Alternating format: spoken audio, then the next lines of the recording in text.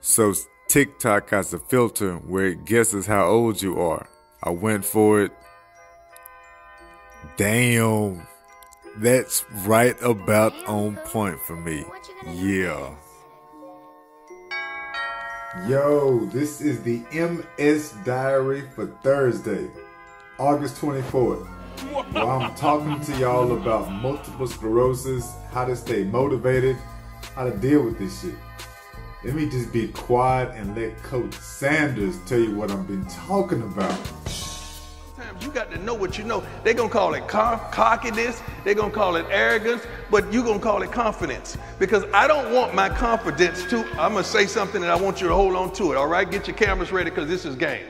Do not allow my confidence to offend your insecurity. If I could get up and dance, I would dance right now. If I could get up. That is the shit I've been telling y'all about. That is the essence of mindset over bullshit. You have got to have confidence in your damn self.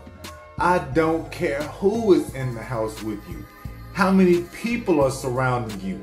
It is up to you to believe that what you are doing for yourself, the wellness steps you are taking, the water you are drinking, you might be drinking too much alcohol. I know damn well I do. But it's up to you to have that attitude that whatever the hell you're doing is the best for you. Damn everything else. Damn everybody else. You're not living your life for the kids. You're not living your life for your spouse. You are living your life for you.